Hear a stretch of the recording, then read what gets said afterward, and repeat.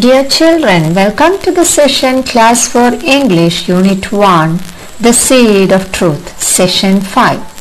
Have you done the exercises? Here they are. Go through them and check with your answers. Let's go to the next text. The disappointment. Do you know who is sitting there? Is he happy?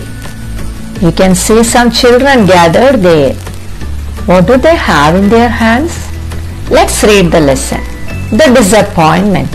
Pingala watered and manured the seed, but the seed did not sprout. Pingala changed the soil and transferred the seed to another pot. Weeks and months passed. One day, Pingala went near the pot. He knelt before it. Dear seed, 3 months have passed. I want to take you to the palace.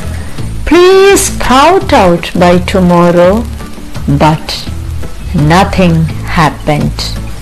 The next day he saw children walking to the palace dressed in their best clothes.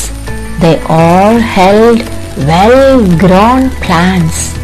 Pingala stood watching them sadly.